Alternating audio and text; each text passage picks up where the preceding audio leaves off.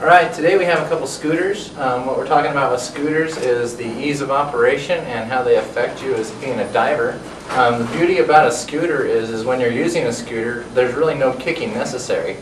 When you do that, you breathe a lot easier on the rig, and you tend to extend your dive times by about 50%.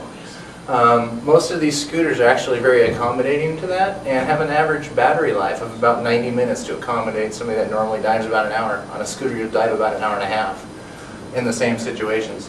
Couple different things about the scooters is you have different sizes and types. When you look at a scooter like this one, this is a little bit heavier duty.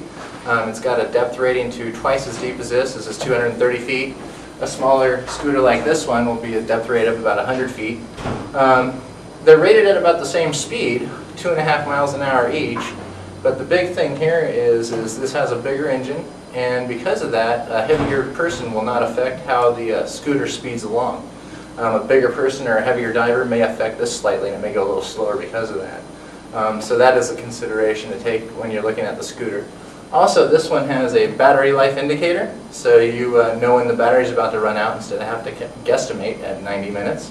It also has a variable speed switch, so you can control exactly how fast this little propeller goes versus a all on or all off type switch system, something like this. Either way, you're getting something that's going to allow you to dive longer, swim easier, view more dive sites, see more stuff, and interact in the water better. Thank you and have a good day.